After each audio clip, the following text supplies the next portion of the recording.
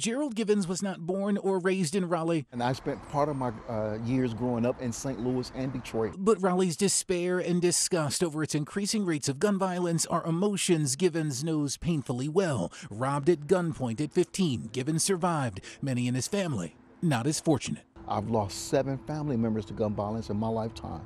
I've lost my grandfather, my uncle, my brother, and 4 cousins. His grandfather Muriel was shot at home in bed in 1974, the murder still unsolved. His brother Lavelle, just 22 years old when he was shot and killed in 1997. 3 months ago in St. Louis, his 2-year-old cousin Israel got access to his father's gun. The toddler shot and killed himself. It's a lot of trauma, and I know what this pain is like.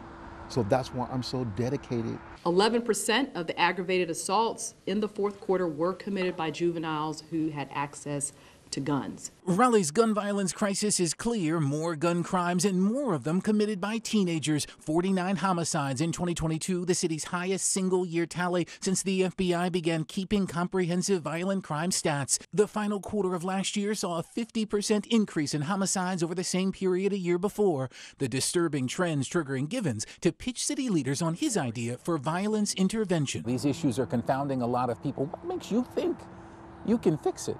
Well, I think that what we can do is begin to do what we can to mitigate some of the problems. He's calling it Boots on the Ground, a 5-member team of trained community-led violence interrupters, providing projects and services, a digital dashboard to account for what's working and what's not, and a 4 to 5-year safety plan for the mayor. The program rolling out in 4 parts of the city, especially vulnerable to gun crimes, including where we did our interview, the 1600 block of New Bern Avenue. Why is this an area of focus? The data tells us that this is where we need to be. You got homelessness, you got drug addiction, you have unemployment issues, and I can go on and on. Givens aiming to address the root causes of gun violence with cognitive behavioral therapy for conflict resolution and support services for survivors of gun crimes. Amid all the bloodshed from his own family to the city he calls home now, this gun violence survivor, confident boots on the ground, can bring change. I am optimistic that we can get these things down. You're optimistic? Very optimistic. The city of Raleigh's initial investment in boots on the ground is $1.2 million, along with another $800,000 for the city's Acorns Police Division.